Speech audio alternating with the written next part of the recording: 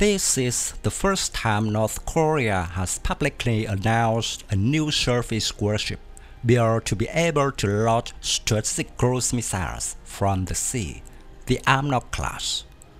According to the Korean Central News Agency, on August 21st, North Korean leader Kim Jong-un inspected a strategic cruise missile launch drill. Accordingly, the missile launches are aimed at determining the combat function of the ship and the performance of the missile system and improving the combat capabilities of the crew.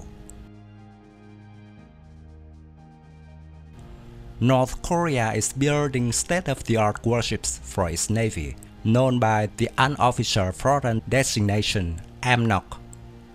Currently, the fleet has 2 ships, and the third was recently displayed. These warships carry artillery, torpedoes, and missile weapons, allowing them to tackle a wide range of combat missions, including strategic combat missions.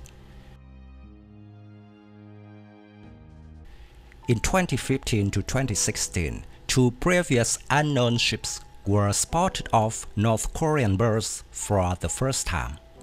Based on their size and visible equipment, they were classified as Corvettes or frigates. The first images of the most modern class of surface warships of KCNA have been released. The ship has an estimated displacement of about 2,000 tons. At first glance, the vessel features many of the attributes of a modern warship. There is a serious effort to reduce radar cross-section as much as possible, and to add the most modern weapons and sensors available in North Korea. The exact performance characteristics of the frigates are unknown. The length of such a ship is estimated at 77 to 80 meters, which makes it the largest in its class in the DPRK Navy. The ship's hull has traditional contours, giving high performance on the high seas. Used inconspicuous superstructure coupled with the size of the hull and having a minimum of prominent elements. Amnok has the necessary set of electronic weapons. On the mast, antennas of several radars are visible, navigation, target search and weapon control station, etc.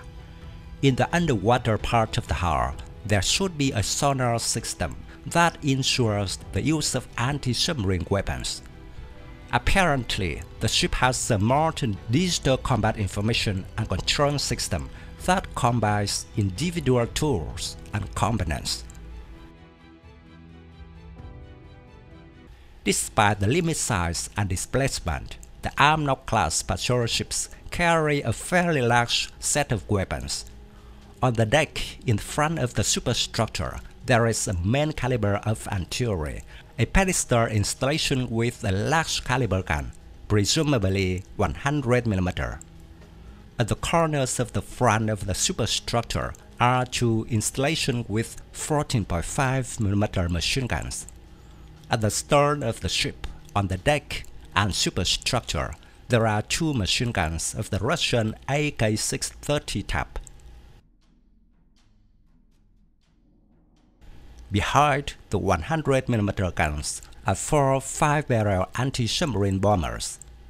According to some reports, the warship may have a pair of 533 mm torpedo tubes in the hatches on the sides. However, the existence of such weapons has not yet been confirmed. On the aft part of the superstructure, there is a short-range anti-aircraft missile system using missiles of the serial FN-6 Manpads.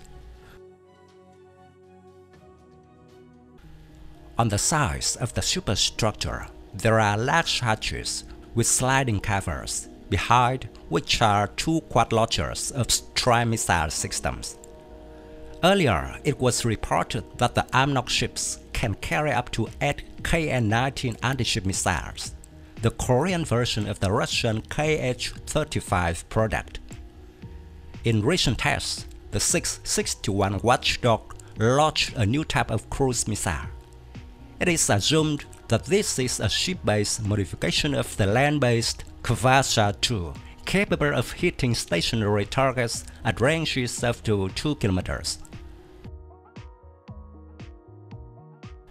Thus, the North Korean Amnok-class frigates are quite modern ships and have fairly wide combat capabilities.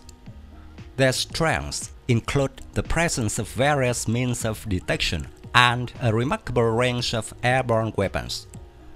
With standard means, the ship can detect air, surface, or underwater targets and hit them. In addition, now there is the possibility of attacking remote ground targets.